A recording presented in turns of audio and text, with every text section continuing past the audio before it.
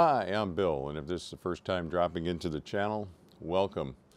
So if you've been following the channel, you know that I ordered and have received the Celestron EdgeHD 8.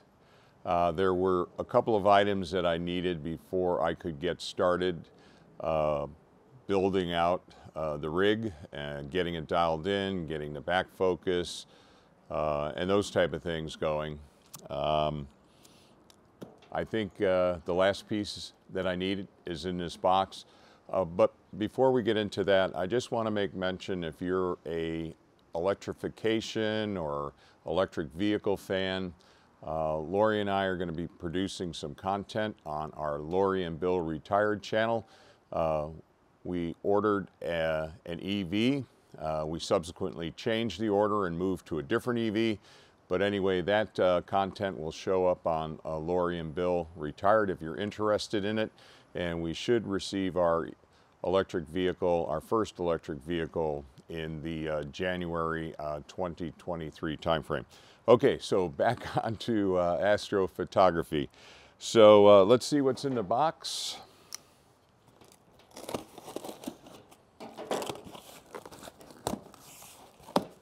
And I hope it is what I hope it is.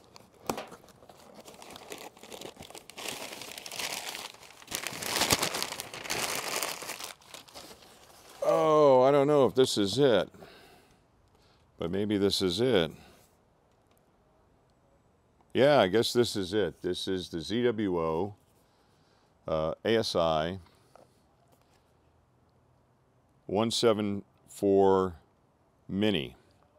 Okay, so as you know, in my Celestron EdgeHD configuration, I am going to use an OAG, and my understanding is currently this is a good camera to pair with the prism size in the Celestron OAG that I purchased. Originally I had purchased the ZWO OAG, and after a lot of or some viewer feedback, I made a decision to cancel that order on the ZWO OAG, and I purchased the more expensive Celestron OAG. So this should pair well with that. And then the other thing that's in the box is just a top rail. So I've kind of got mixed emotions in that now that I have everything I need, it's time to get started building out that configuration and putting it into service.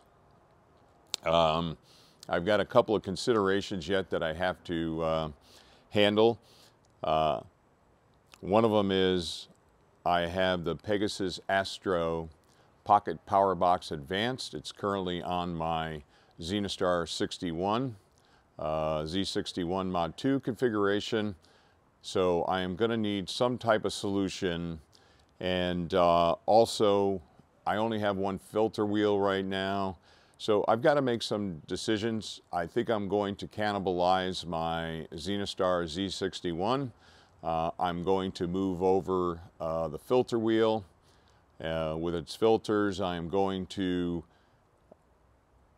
move over the Pegasus Astro Pocket Power Box Advanced. So now that leaves me a void on my Zenastar configuration, and I just checked stock on the ASIair Plus. I think that's the direction I'm going to go with the Zenastar Z61, and with that I'll need to get a filter drawer of some sort for a 1.25 mounted filters, and I'm going to pair my ASI 533 MC Pro camera with my Zenastar going forward. Yes, the 1-inch square sensor is maybe smaller compared to my ASI 294, but I've already demonstrated that I can collect a mosaic data and build a mosaic in PixInsight, so I think I'm good there. And then that enables me to move the Pocket Power Box Advance over to the Edge 8 HD. I'll use my ZWO 8-position filter wheel I'll use my ASI 294mm Pro monochrome camera for the EdgeHD configuration.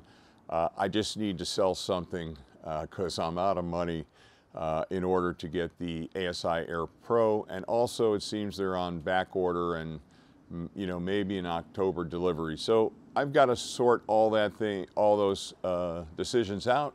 Also here in Northern California, we have a lot of forest fires, unfortunately, right now. So, we'll just have to see how much time I can get to start to dial in my EdgeHD. Definitely during the daytime, I can work on focus and setting some backspacing and those type of things, I think. But I'll make all that happen. Also, I feel like I'm really beginning again. And in a sense I am, because it's a new configuration. It's a much longer focal length. But I feel comfortable because I spent a year and a half with the wide field telescope that I picked up a lot of the basics on guiding and other aspects of collecting astronomical data that I've got a pretty good footing underneath me. So now it's learning the nuances of working with much longer focal lengths where you have to be better with your guiding. And fortunately, I have the I've got the, I can't even remember the model number of the larger Skywatcher HQ6R Pro or whatever. And so, but it's time to get started. I feel like kind of a beginner again. But again, this is all fun. So, all right, I just wanted to update you. I also have to make some decisions. I'm going to Nightfall, which is an event that they hold down in Borrego Springs at the end of October. If anyone happens to be going with it, please let me know in the comments. Maybe we can meet up. The Riverside Astronomical Society is a major driver in putting that event together. It should be fun. I went to it last year, and that's why I wanted to go this year. And looking forward to that.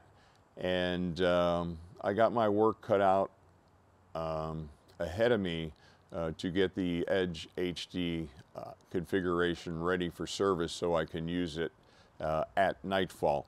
I'll also be traveling with my Zenastar Z61. I'll have two mounts, I think, and so if I run into some trouble with the EdgeHD, I'll still be able to use my Zenastar on my HEQ5 Pro mount.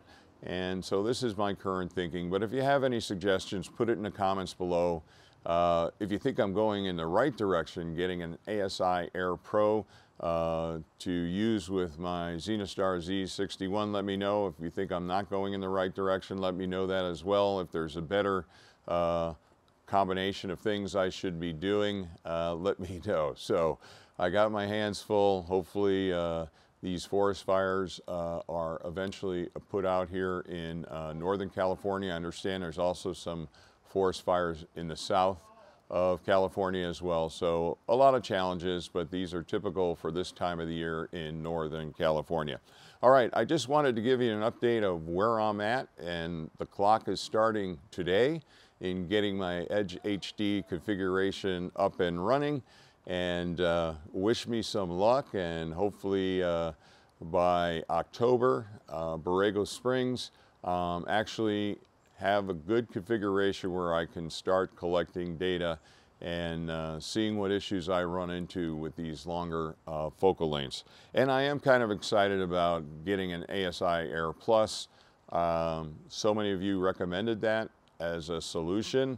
And now I see an opportunity to spend the $299 and actually start to learn about it and use it with my Zenastar Z61. So, we'll see where it goes. Again, I want to thank you for dropping into the channel. Also want to thank all the subscribers for hitting that subscribe button. If you're new to the channel, you might want to hit the notification bell and give it a thumbs up. Thumbs ups are very important to this channel. It helps give visibility to the videos. And I also got a couple of more videos coming up. One thing, I'm going to do a video on some of the artifacts I'm seeing in my images since I moved to dither every 3 frames. I've done that on 2 outings so far, and I'm seeing the screen door effect. I'm going to do a video on that. And I've also got a couple of ideas for videos that I'll be putting together over the next several weeks. But clearly my focus now is getting the Edge HD8 up and into service. Okay, again, if you like this kind of content, please give it a thumbs up. As always, like, share, and subscribe. Other than that, wish you clear skies wherever you may be in the world. Till next time.